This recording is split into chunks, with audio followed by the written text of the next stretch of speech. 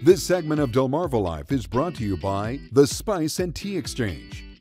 You're watching Delmarva Life, and Labor Day is this weekend, and we are about to level up our barbecue game. And to do that, we're here at the Spice and Tea Exchange in Rehoboth Beach, and Joy Quinn is going to show us how it's done. And Joy, the thing about this is anybody can really do it. It's simple. Anybody can do it. So everybody wants to have a good time and they want to have fun, but they want a lot of flavor. Yeah. So what we're going to show you is to take things you have around the house and just amp them up with some of our special ingredients, and you'll be an amazing gourmet, but still be able to kick up your feet and enjoy a beer and a burger with your friends. Love it. So we're starting here with some fancy ketchup options. So what we have here is just some Thrasher's fries, any way you want it.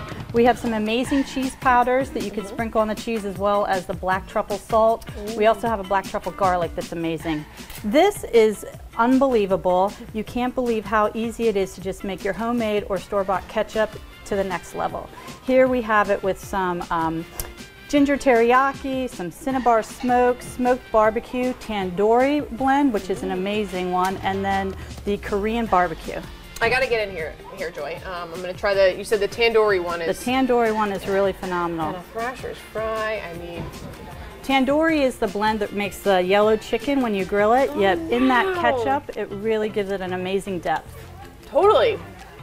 I love a little spice behind it, maybe? A little spice, for sure. Okay.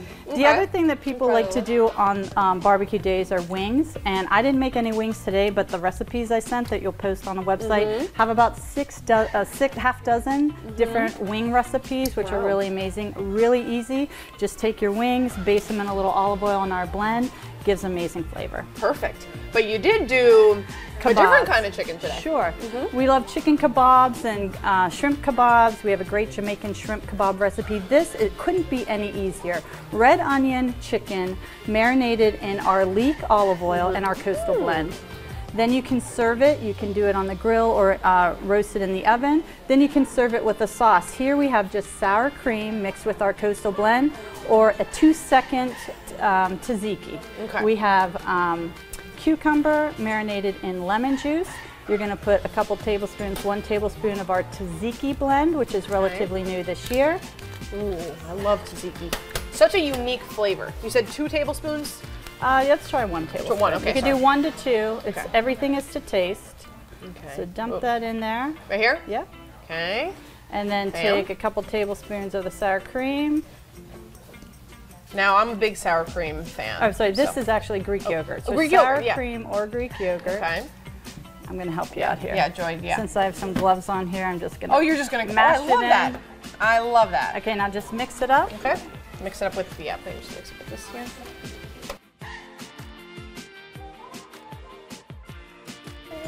And so you can try the chicken and dip it in either, but that's really as easy as it gets. Okay.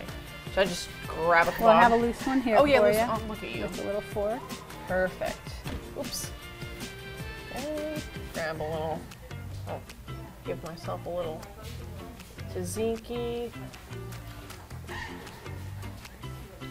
Oh, I love that flavor. It's so good. What is the flavor of tzatziki? Like, it's so great. Well, the cucumber and the lemon juice do a lot. And I'm then, definitely getting the lemon. I love that. Garlic and onion, dill weed vinegar powder, white pepper.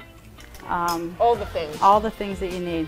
So we got a lot going on there. So I'm going to segue in from the kebabs into the burgers. Again, super simple. You have ground beef. Some people are used to doing their onion soup mix.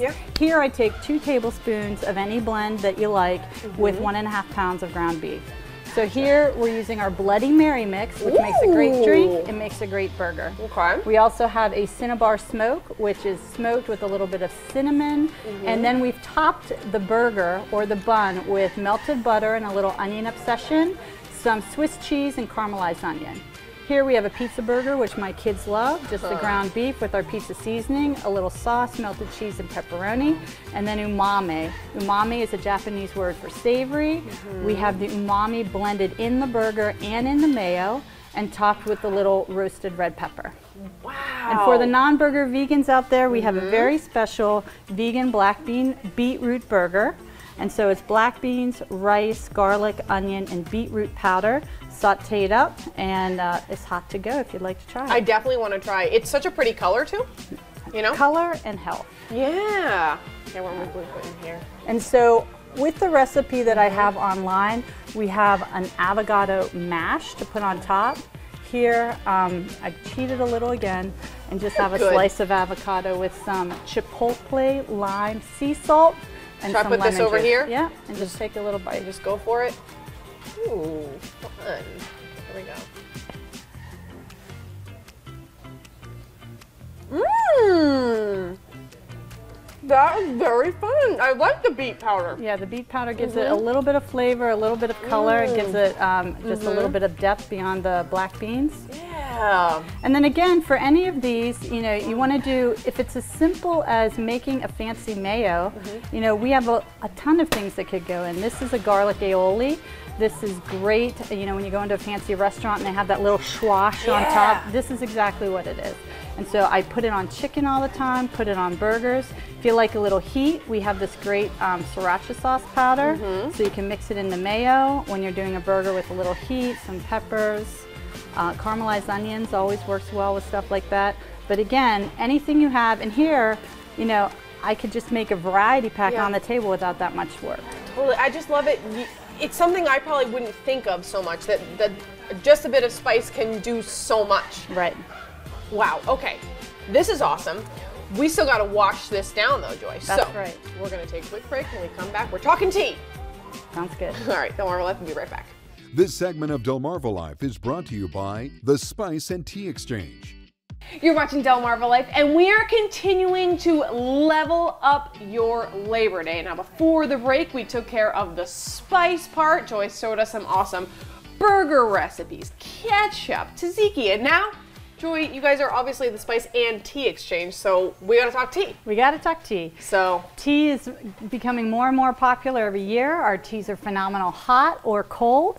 One of our most popular teas is the Mango Tango. We go through this at all of our stores super fast. My neighbor loves to have a hot cup of Mango Tango with a little Irish mist after dinner. Today we're going to do a Mango Tango based cocktail. It's our version of the Tropical Bay Breeze. And so that's going to be steeped hibiscus and the Mango Tango tea with a little pineapple, little Mango Tango simple syrup with our mango sugar and some lime juice. I'll pour it right here now. If you want to be fancy and do a little, kick it up with a little alcohol, you can see on the end there, I have some vodka in which we're infusing some Mango Tango tea as well. So that would be a little special ingredient, but right now we have the non-alcoholic version. Before I even taste it, let's talk about that color. Yeah, that color is from the hibiscus. That is beautiful. As well as from the mango pieces that are in the tea. Okay, this seems like totally refreshing, and I like that it's tropical vibes because even though it's Labor Day, we can still have a little bit of summer going on. A little more fun till the end of summer. Ooh, I feel like 12 flavors just hit me all at once. Right, right. That's really the beauty of that tea. Yeah, I really like that. I think the hibiscus is so nice. And I get the mix with the pineapple. And it's great. It's a great healthy drink too. The hibiscus, getting some more of that into your system is great. Yeah, I think it smells nice. Wow. The teas that we have, a lot of our fruit infused teas, white teas, green teas, make a great non-sugar base to a lot of different summer martinis as well. And then if you want to sweeten it up, you could do a simple syrup, whether it's with sugar or our non-calorie, non-sugar monk fruit. Another great option. Certainly want to rim your glass too with some of our great sugars: blueberry, red raspberry, lemon, ginger, etc. I totally love the flavor of this. Well, the next thing that couldn't be easier is an Arnold Palmer, but an Arnold Palmer kicked up. We have equal parts blueberry black tea and lemonade. So that's all you're doing to bring this together, and then you can have a little bit of simple syrup or honey. Yeah. Let me mix that up for you. Maybe try not to be so sloppy at home. Hey, it's all good, you know? It's your space, you know? There you go, try that. I love that. The way the blueberry plays with the lemon, super refreshing. Whoa, I really like that.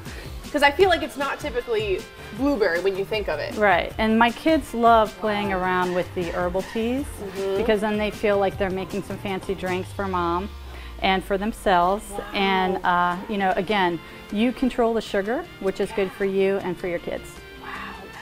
These are so fun, Joy. I could see vibing with either of these for Labor Day. We'll take them home. Wow, these are a good time. And hey, if you try these, let us know which one you like better. You know? Right, I have in the links that I gave you, again, a couple of more tea-based cocktails and mocktails, and then certainly if you visit the spiceandtea.com website, we have a whole range of any kind of recipe. Just search it in the Q bar and you'll find a lot of different things you can experiment with. Ooh, experiment sounds fun. Joy, tell me this, what are you doing for Labor Day? Labor Day, I have 3 kids under 8, so we're going to be doing some family fun at the lake, trying to get my kids on the ski trainer to start to water ski. Ooh. And then certainly doing a lot of grilling, and we like to do homemade pizzas with a lot of different spices. Oh, that's going to be a good time. I'll be there, make sure about it. Right. Joy, thank you so much for showing us both the spices and the teas to make Labor Day absolutely Thanks perfect. for coming. All right, make sure we check our website for all those recipes. Delmarva Life will be right back.